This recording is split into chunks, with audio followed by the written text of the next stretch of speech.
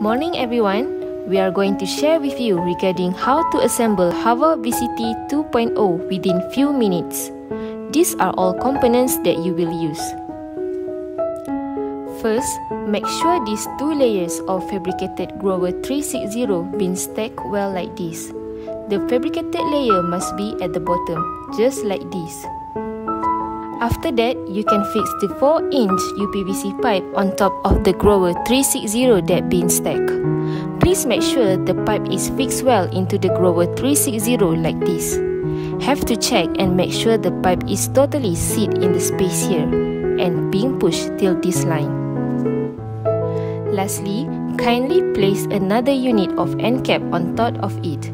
That's all for the assemble of Hover VCT 2.0. Here come with a warm reminder, please do not hold the UPVC pipe while shifting the VCT ya.